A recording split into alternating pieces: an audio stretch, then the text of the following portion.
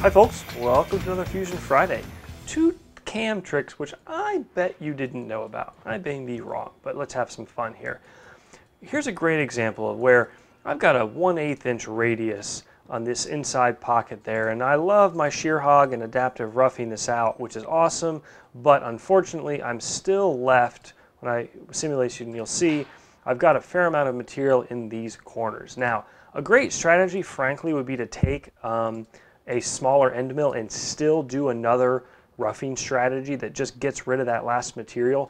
But the other thing you can do, which you probably all know, is just a 2D contour, and we'll pick a tool, for me say 31, which isn't actually long enough, but let's assume it is, and it does our tool path. The problem is you're going to massively load up that tool when you dive into the corners.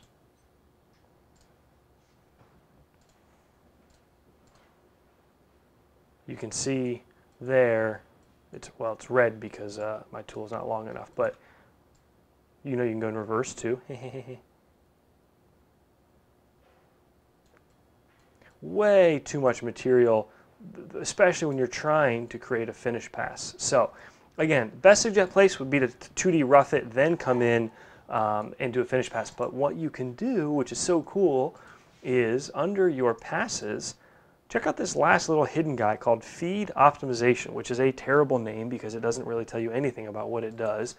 What it does when you hover over is specifies a slower feed rate to be used when the tool is moving in the X direction while cutting material.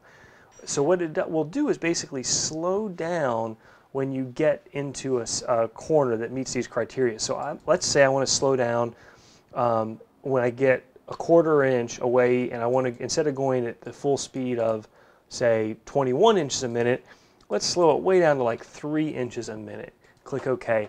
The lines look the same, but you can actually see, or the toolpath, but you can see now here it's going to slow down as it comes into that corner. So it's a great way, if you've got to use a long tool and clean something up, there's just no other choice, take advantage of that. The other thing, tip number 2 today, so cool, there's hidden features. I'm actually really pissed about this because I didn't know about it until Mr. John Grimsmo himself showed me.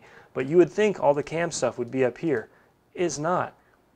Right click, new operation. Look at this hidden little manual NC line. Click on that, and I'm just going to put a comment in here.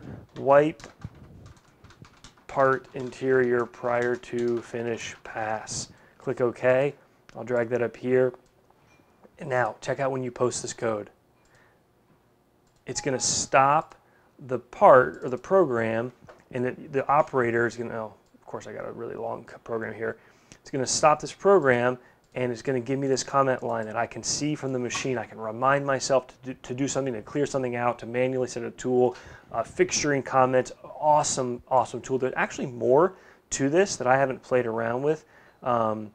And I don't know if they work with the posts that I'm using at least, but like dwell, look at this stuff, calibrate, verify, clean, print a message. Really cool, right? I can't believe this stuff was hidden. So that's a quickie on today's Fusion Friday. Take care, folks. See you soon.